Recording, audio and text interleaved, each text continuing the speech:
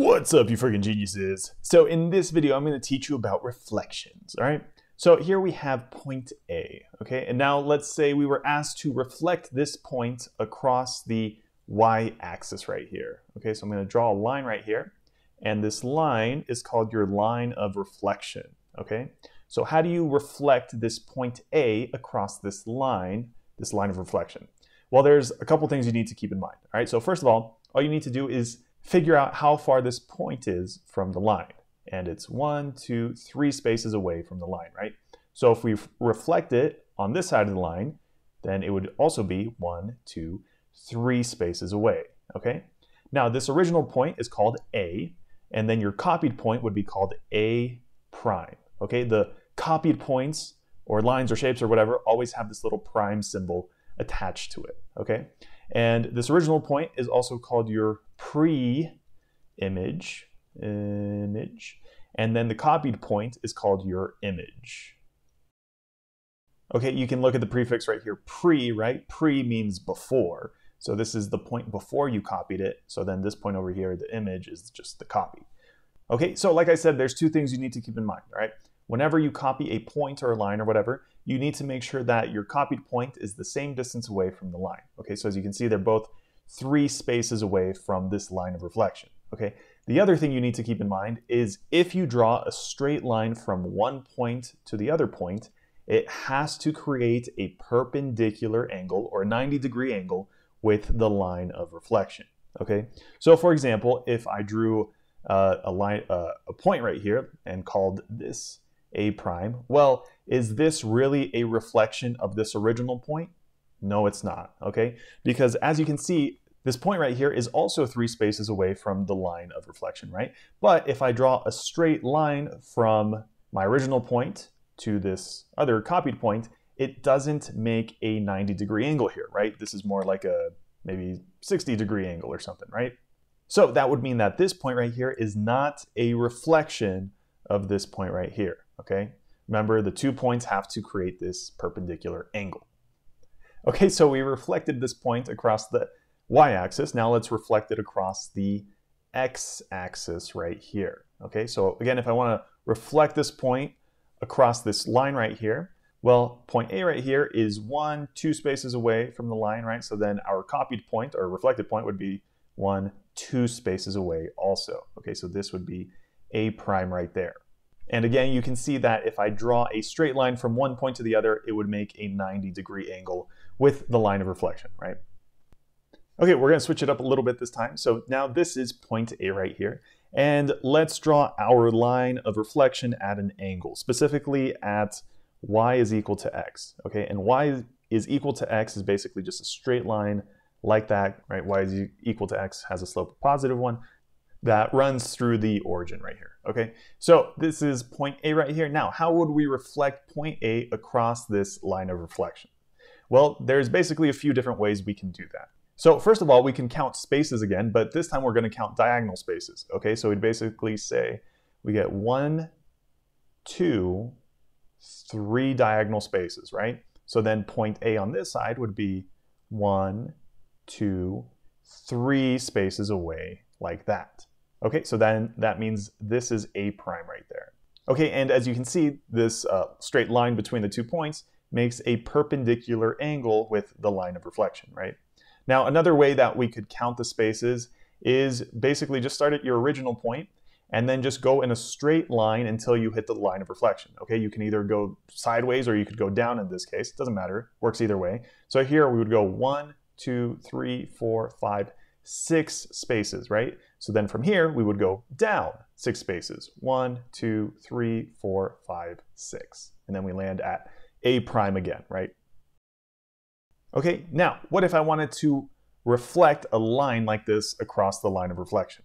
Well, it's still the same steps, okay? The only difference here is we're basically gonna reflect 2 points, okay? Because we have point A and point B. Okay, so first of all, if we wanted to reflect point A right here, again, how far is it from this line right here? Well, it's 1 diagonal space, 1.5, right? So it's 1.5 spaces away. So then we'd go half, 1.5, right? So then this point right here would be A prime.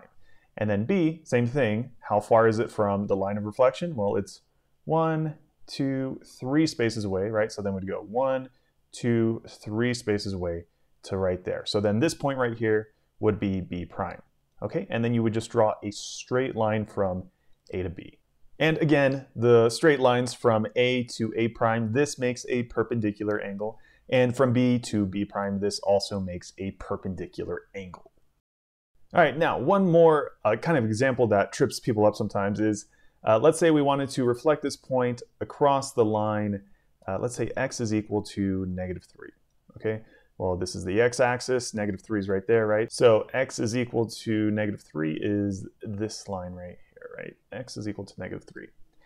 Now, as you can see, this line right here runs through the line of reflection, right? So that's kind of weird. But the same exact rules still apply. Okay, so starting with point A, if I wanted to reflect it across this line right here, well, again, it's 1, 2, 3 spaces away, right? So then it'd be 1, 2, 3 spaces away in this direction right here, right? So this would be A prime. And then B right here is 1, 2 spaces away from this line. So then B prime would be 1, 2 spaces away right there, okay? B prime.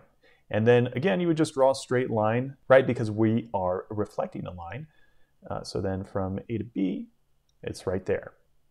Okay, and as you can see, again, if I drew a straight line from A to A prime right here, it creates a perpendicular angle, right?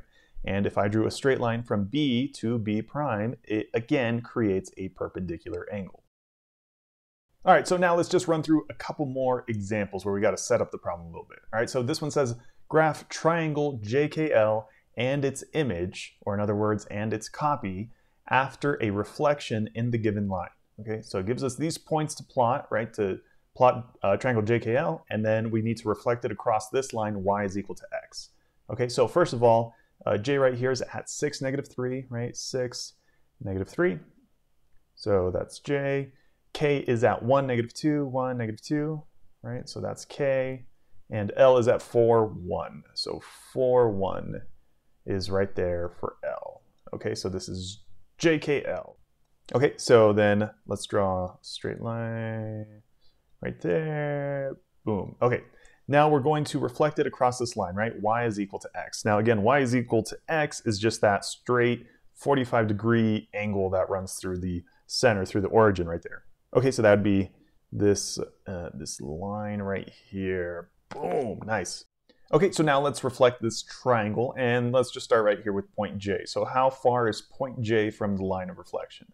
Well, it's 1, 2, 3, 4.5, right? So 4.5 spaces away. So in this direction, we're going to go 4.5. So we're going to go this is a half, and then we're going to go 1.5, 2.5, 3.5, 4.5, right? So then this point right here is J prime.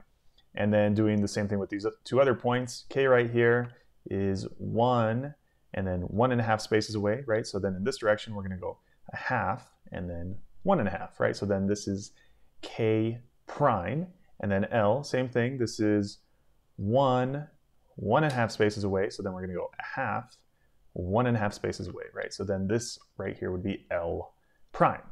And then I plotted all my points. So the last thing we have to do here is just connect our dots to create our triangle.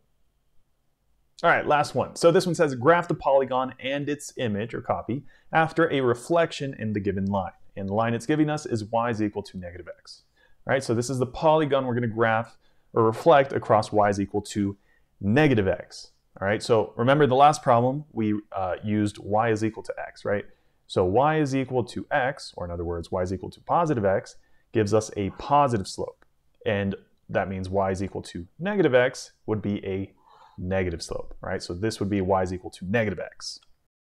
So let's clean this line work up. So this is y is equal to -x, right? So as you can see, it has a slope of -1, right? Y is equal to x has a slope of +1. This is -1.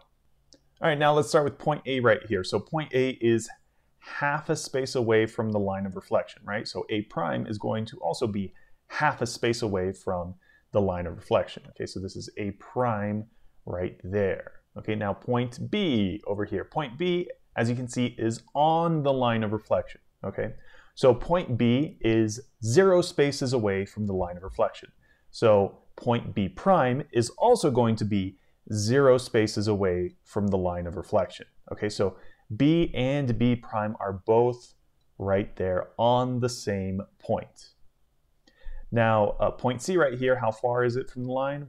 Well, let's see, it's 2 spaces away, right? So then point C prime is going to be 2 spaces away also, right there at C prime, okay? And then lastly, D right here is 2.5 spaces away, right? So then D prime is 2.5 spaces away, right? So half, 1.5, 2.5, right? So D prime is right there, right? And then the last thing I would do is just connect dots, right? So A prime to B prime, to C prime, to D prime, back to A prime, right?